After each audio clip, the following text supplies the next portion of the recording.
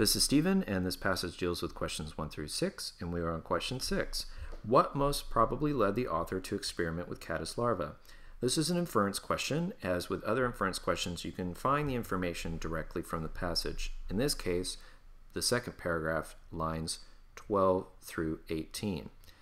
If I had been told by my friend, however, that if you remove a caddis larva from its cocoon and place it in a jar of clean water, it would spin itself a new cocoon and decorate the outside with whatever materials you supplied.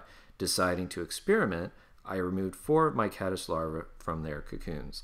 So that immediately gives us our answer to this question, which is B, a conversation with the author's friend.